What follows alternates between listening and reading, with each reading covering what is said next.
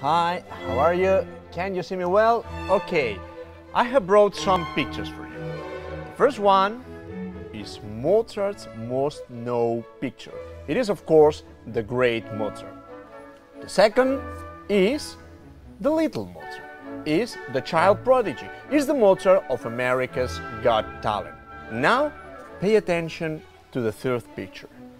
This is Mozart's most unknown picture. Here Mozart was 16. It is the year 1772. It is the year that Mozart wrote Lucio Silla.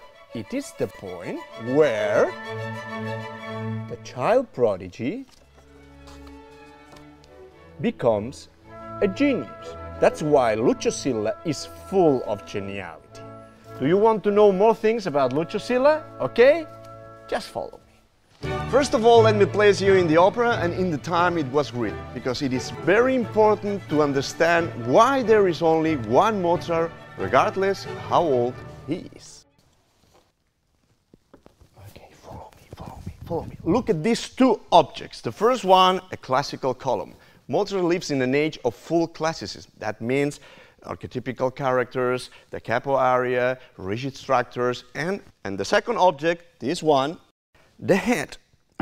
The opera is based in the life of Roman Republican dictator Lucius Cornelius Silla. Attention, a dictator. Therefore, it's logical to think that there is social criticism. That there is not. Mozart is not allowed to do it. Mozart is bound from head to toe. But despite of this, despite of all these problems, Mozart, as Mozart is Mozart, gets over all this with the only weapon he has, the most powerful one, his music. Now, listen to this. Listen to this chorus. Remember that Mozart is a universal spirit.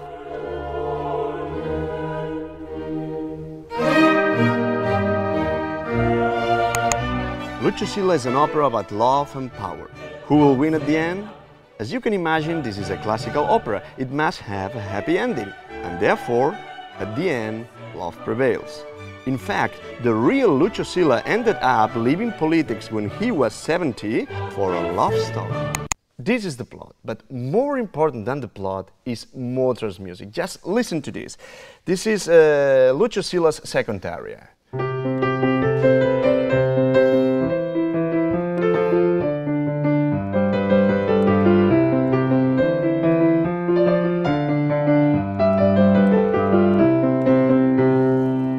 Beautiful, isn't it? And now, more things. Let me search, let me looking for something. I'm looking for a website of Klaus Guth. Okay, I got it. Klaus Guth is the staging director. Check all his productions. We have, for example, Die Walküre. This is Marriage of Figaro by Mozart. Masked Man. Once again Mozart with Così fan tutte, and our Lucio Cinna. Klaus Guth is one of the great theater directors of the moment. Klaus Guth plus Mozart equal a surprising result. Now pay attention to a moment I love, the duet between the two lovers. Okay, I got it. They are two sopranos because originally the male character was performed by a castrato. Just listen. Listen how these two voices blend. So you see, Mozart here was only 16, but he was already Mozart.